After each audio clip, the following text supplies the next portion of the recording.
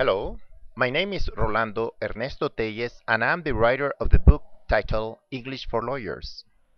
This textbook refers to English for specific purposes that is used by attorneys, notaries, clerks, paralegal personnel, translators, investors, or anyone involved in legal transactions. English for lawyers is taught at few universities, and Latin American law schools do not usually prepare lawyers and notaries to master legal terminology and documents in English. Today, there is an increasing need to understand legal documents from different countries because of the movements of people and flows of capital between different regions of the world. As a former professor and having extensive experience as a translator, I wrote English for Lawyers, or Inglés para Abogados.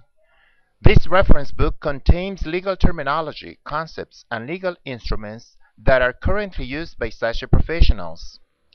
The book explains the meaning of legal terms in their particular context, analyzing the semantic fields of words in different documents, which are followed by various reading comprehension exercises. Attorneys and notaries serving international clients must be proficient in using legal English in order to avoid any mistake, misunderstanding, or lack of communication that may result in subsequent disputes or claims.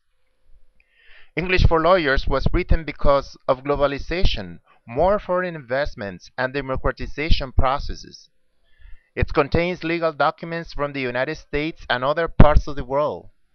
Besides legal concepts, this book contains different agreements, certificates, affidavits, incorporation papers, etc., tasks, answer keys, as well as a bilingual glossary, English-Spanish.